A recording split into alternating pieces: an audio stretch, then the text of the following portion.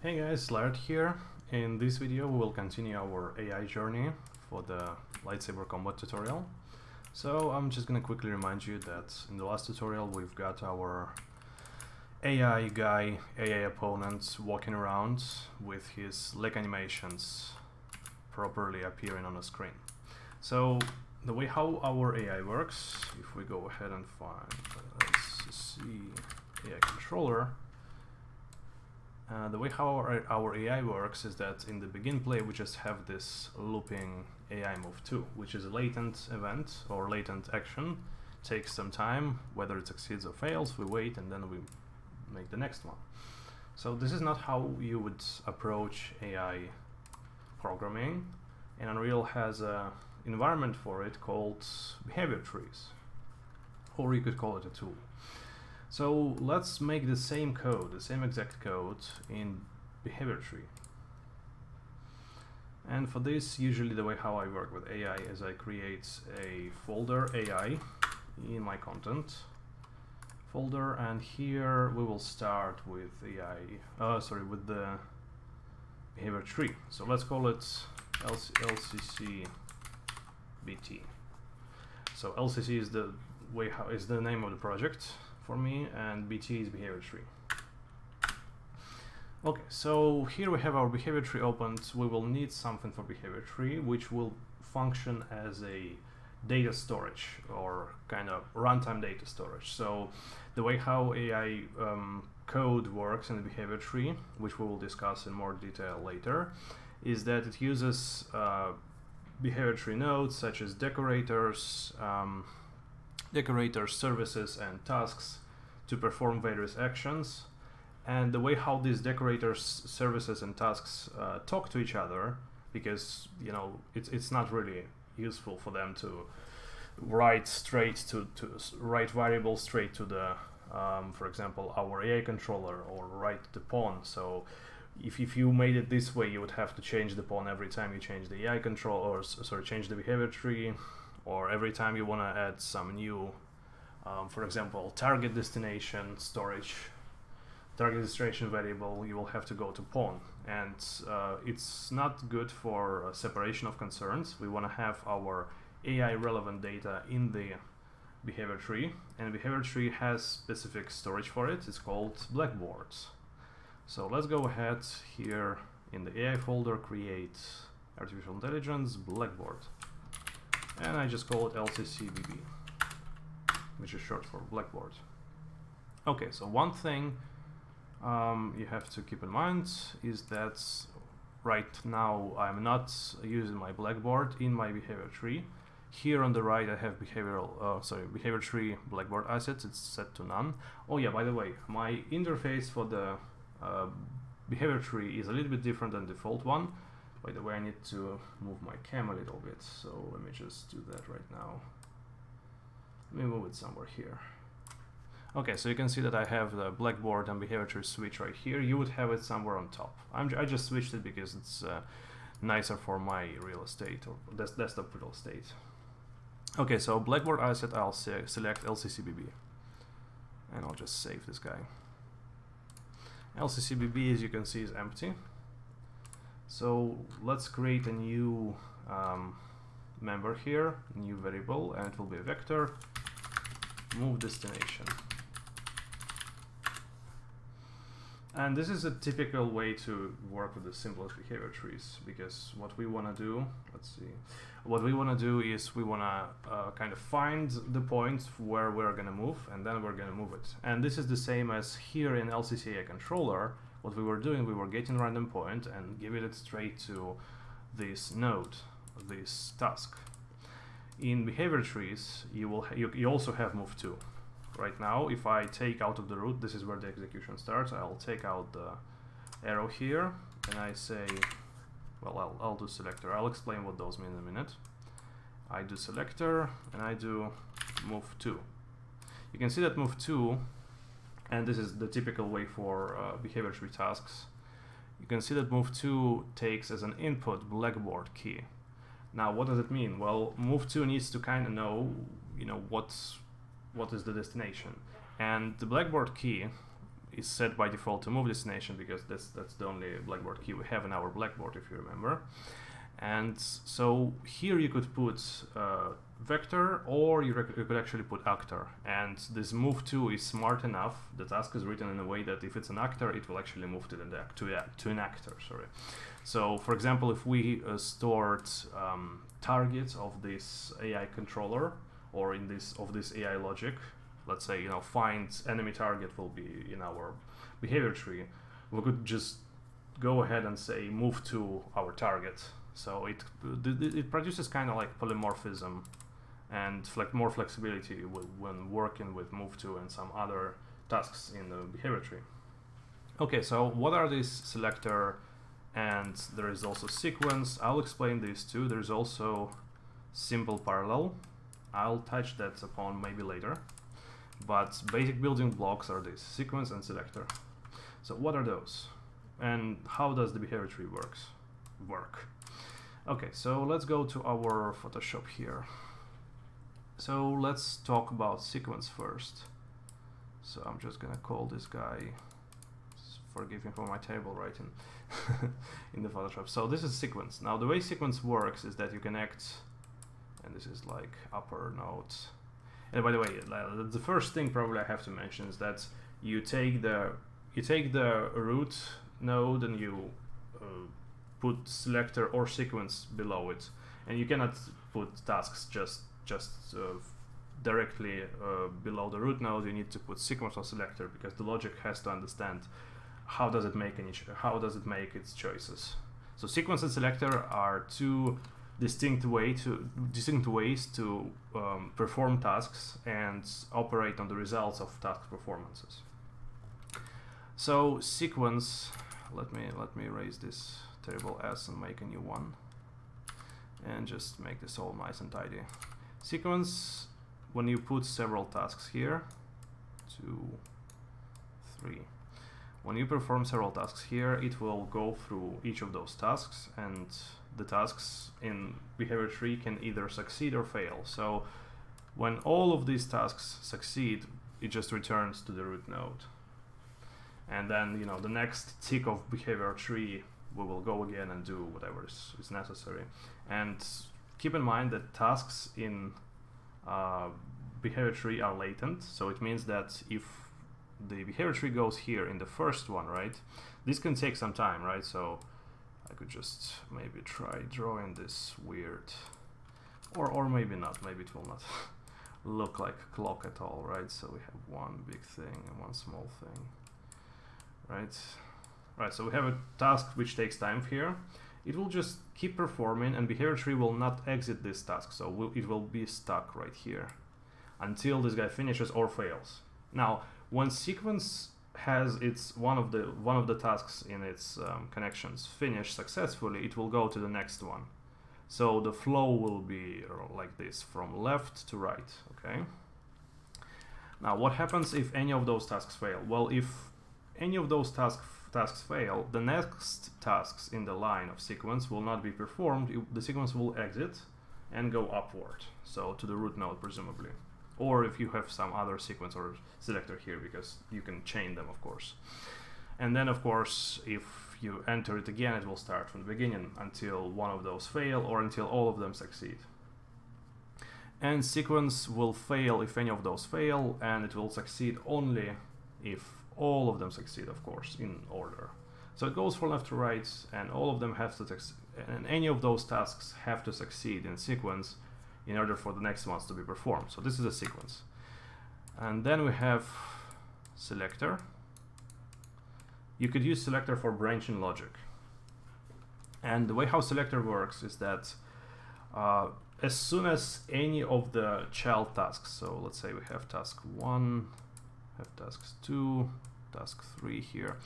As soon as any of these guys succeed, any one of those succeeds, this guy goes back and say, you know, I'm successful. Now, if the first one fails, right, we go to the next one. Now, the next one, if the next one succeeds, we succeed the sequence, the selector immediately, right? So this goes up. Now if this guy also fails, then we try the other one.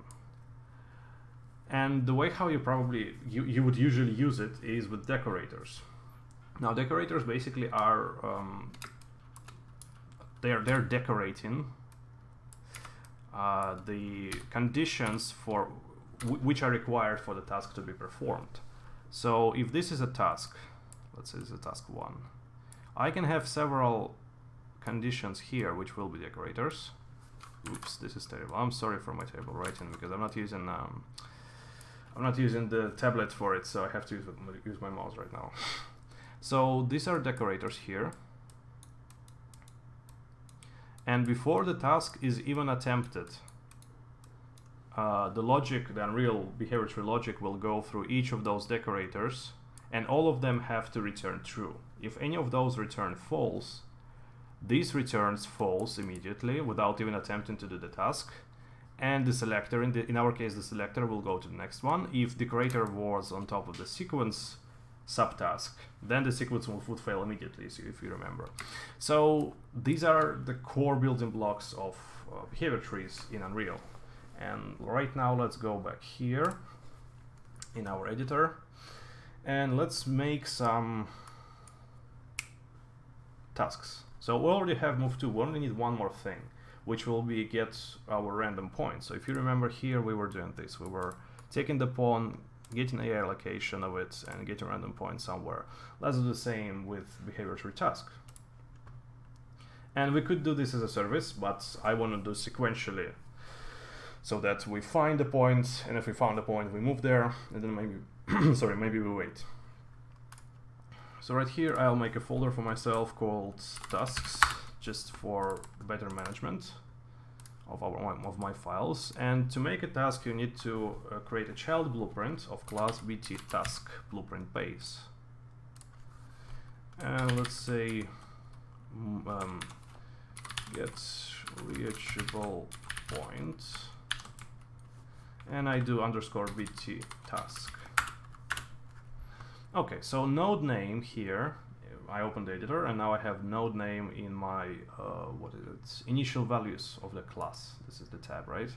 Node name will be the name which you will see when you when you place this task here. So this task has a node name of 2. If I just keep it as nothing, and let me compile this, it doesn't do anything for now. I can already place this guy here. I can place it and call it get reachable point BT task. So you can see the full name is just written there. I don't like that, so I go get reachable point. Okay, so first of all, we need to get a Blackboard input value, which we will then write to. And so this will be target point. And the type of it, if I click here, I can change the type of variable, will be Blackboard key selector. So we basically ask, okay, to which key do we need to write our result, in this particular case? Because in this case, this task does give a result. And let's then go here to the functions and let's override received execute AI. So this is what gets called when this task is executed by behavior tree. We go here. And you can see we get owner controller and pawn as inputs. So it's really easy for us now to go ahead and say get actor location. Oops. And then say reachable, get random reachable point and radius, and say the radius could be an input value as well. So I could say, I could carry it from the radius tab, promote a variable and call it radius and make it public. Just click this I. And when I click this I, you will see what happens. When I go here to my behavior tree and then I say get reachable point, you can see that on the right now I can edit this radius. So I can customize my behavior tree tasks in the behavior tree itself. So let me put default radius of 10 meters, right? And so we do this get reachable point radius, and then we branch on the success of the result. Now, if it wasn't successful, we need to call finish execute to let the blueprints know that our task is executed, because sometimes tasks can take time. And this is our opportunity to do stuff that takes a lot of time, right? Okay, so finish execute without a success. So success is false, we failed. And remember, if it was a sequence, it would mean that the sequence gets restarted. So finish execute. Now this is if false. If true, we need to write it to target point. How do we do that? Let's carry target point here, and then set Blackboard value as vector. Remember, Blackboard values are they're not dynamically typed, but at any point of time when you get Blackboard key selector type of data, you don't really know what kind of data is it. So you have to be careful with not writing the wrong stuff to it, or not giving the wrong keys with the wrong types. So if this was a success, we give this location as a value. So we store it in target point. Now target point will have our vector with location, and after that we say, well, that's it, right? We succeeded. So remember, this task is really trivial. It doesn't take any time. It just does one simple operation with navigation system and then immediately finishes. So it will take like one tick. But you could wait here, you could use tick event here, and you can tick, and in a tick event you could do finish eventually when you decided that everything is appropriate. And that's how move2 basically works. It's just written in C++. Until we finished our movement, we don't do anything. We don't finish the task. That's why task will take time. So now we have our get reachable point to move destination, and then we move to move destination, and then let's wait. So we say wait. Wait is the same as delay, and here you can see we have the opportunity to randomize the wait time. So let's put there like 1 second plus minus 250 milliseconds, right? Okay, now the problem with this is a selector. So as soon as get reachable point succeeds, we will start again, right? We want to put them in sequence. Just like that. Now, after we've done that, we can go back to our LCC AI controller. And let's try replacing all this logic with behavior tree.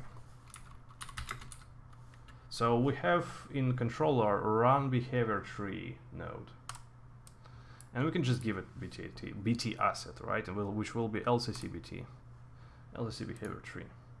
So we've done all of that. Let's see what happens in the game. Well, it actually works. So it does the same thing as we had before, but now we are using behavior tree. And last thing I'll show you today will be, if you go to your LCCBT right now, you can, just like in Blueprint, select debuggable actor in the world. In our case, it's controller, because behavior tree is on top of a controller. So you can see here I have LCCA controller, and I can literally debug what happens there. So you can see that in sequence we get reachable point. It executes so fast that we don't even catch it. Then it does move2. Move2 takes time because he moves there. And then when move2 finishes, we have wait operation. And you can also see that move destination, which is our key from the Blackboard, gets changed when we do get reachable point. So here we basically have an opportunity to observe all the logic that we put into behavior tree and even break on some of it. So add breakpoint, and boom. When we put there a break, you can see that behavior tree actually shows us what actually happened just before we hit it. In our case, it was sequence, so the last thing that happened was get reachable point returned true or success. So as you see this green thing. Okay, so we moved our system to behavior trees, and now we have all the opportunities to start building some fighting logic. And we will cover that. We will go more into behavior trees in the next tutorial, or in next tutorials rather, because I think I want to make some tweaks to the movement system. We will see how it goes. Thank you for watching. I would appreciate your feedback, your questions. Subscribe, like, and see you in the next tutorial.